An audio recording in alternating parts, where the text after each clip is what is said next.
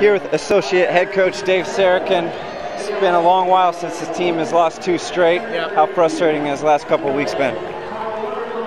It's frustrating from the standpoint that we don't feel we're getting beaten by teams. We're beating ourselves a little bit. And, unfortunate on the first goal. We thought it was a foul on Donovan, and, fair enough, they finished. Second goal I got to see again. But, we just got to get back to competing and putting a little more energy into these games because the teams we're playing are desperate. How do you put your finger on not allowing the opponent to score first?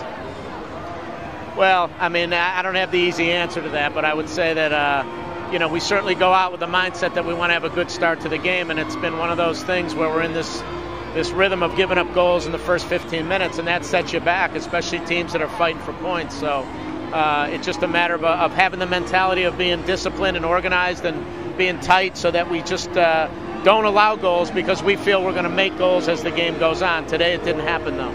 Essentially only 2 road games left. You guys play Chivas here. How much confidence does it give you knowing that the majority of these games left are here?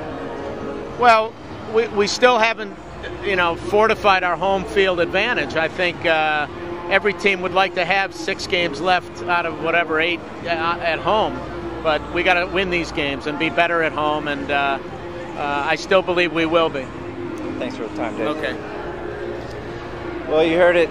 First time since 2007 the Galaxy have lost 2 straight league games. They look to get back on track in Chicago next week. Until next time, it's been Troy Barty for LAGalaxy.com.